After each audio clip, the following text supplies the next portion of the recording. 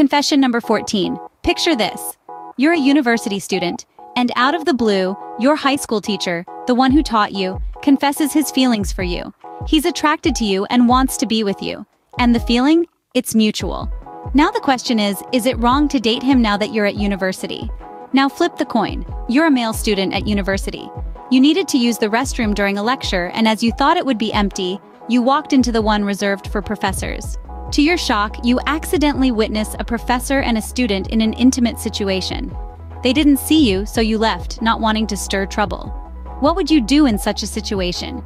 Would you mind your own business or report it to someone with authority? We're all ears for your thoughts.